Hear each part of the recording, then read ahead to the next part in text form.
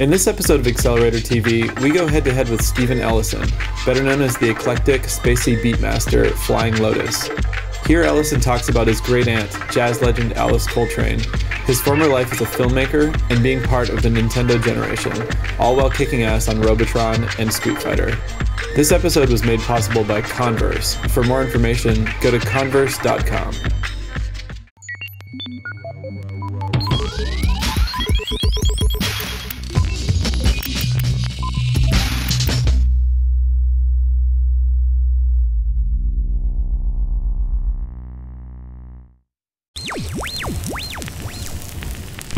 Hi, it's Flying Lotus, chilling here in San Francisco. We're gonna go check out some vintage arcade games. I'll probably get spanked up in every one of them.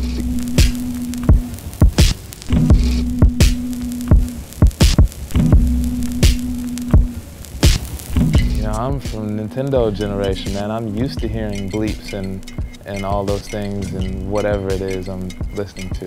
I think that's it's a comforting sound to some people, man.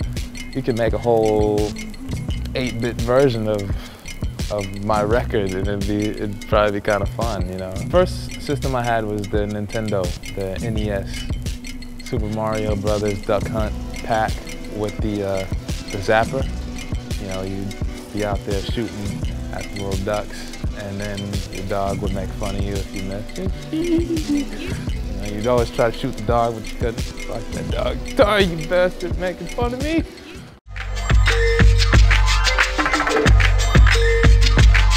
Oh, right. I'm telling my own story. Auntie, I knew her as a very spiritual person. She would do discourses at her ashram and things on Sunday. She was the mystic of the family. Throughout my life, I heard she was a musician. She did some things with John Coltrane. He was the one everyone wanted to talk about. John Coltrane.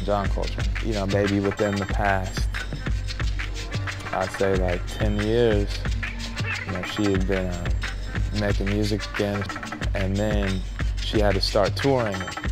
That's when I started to see a musician again. More than a musical mentor, she was like my spiritual advisor. Before I got serious into making music, man, I was more into making film, and I was doing a documentary on her. We were to document a show out in Paris. First time I ever been. I'm holding the camera, you know, hanging out with my auntie and my cousin Ravi, who's also a great musician. We just got to Paris, right? Cab drivers taking us to the spot. He was asking, oh, so you guys back there? You guys musicians? And they all said, yeah, we do this, that. And he looked at me. I didn't say anything. My auntie, she said, oh yeah, this guy, he's a musician too. He thinks he's a filmmaker though. She knew. Yeah, she called me out. Mortal Kombat 2. I wish they had that one here. It was a remarkable game. One of my favorites of all time, I'd say. To me, Marvel vs. Capcom 2 on the Dreamcast. Best fighter ever, in my opinion. I was living at my mom's house. And the only TV I would watch is Adult Swim. I'd, you know, get up, you know, Saturday, late night kind of thing, go for a little drive before I watch, get high real quick, watch all them cartoons. And there was one night I saw it, and they had a little blip on saying, yeah, you think you got some beats, huh? Think you got some tracks, send them over. And then they put the address on there, and you know, I didn't really think much of it. I was like, they don't want to hear my shit. But my mom was the one, she said, look, you put it together, I'll send it out.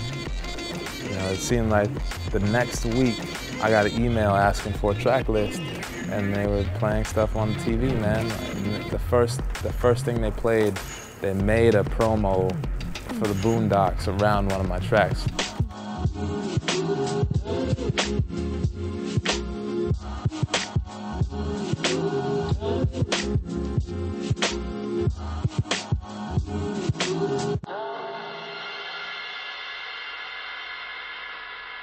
It just, yeah, it blew me away, man. The only TV you watch, you know, you're hearing your music on.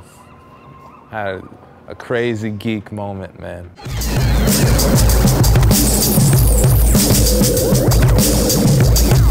People who hear my live shows and they're only used to my recordings, will probably be a little confused at first because the live show is a little bit more of a party show, like a get up shit, you know?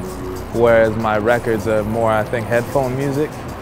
And I'd rather it be that way because I think if you're gonna make an album, it should be something that people sit and think about, they listen to, and it can be that experience, that engaging experience where it's not just mindless club music, mindless bass music, which again, there's a time and place for all of it, but not on the album, I'd say. Basically what I did with the record was try to capture an era of time, man, and capture a frame of mind that I'm in when I make tracks. So like, there's certain times where you just feel a sort of connection to the work. It's not about any kind of pressure, it's not about any kind of ego, it's not about pleasing anybody. You're just in a zone, you're working and you're having fun doing it.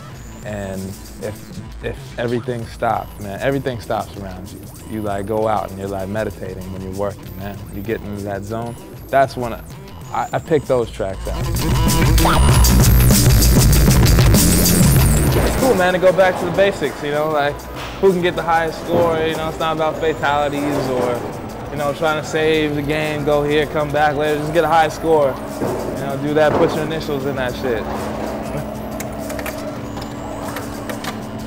That's what life's all about anyway, who gets the highest score, isn't it? Weird.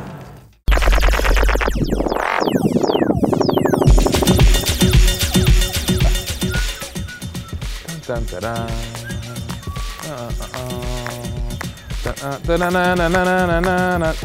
Yeah, you can flip that shit, man. It's easy. You have to like think Euro though with that one. Oh, you could even just flip it off the TV show where you come on down.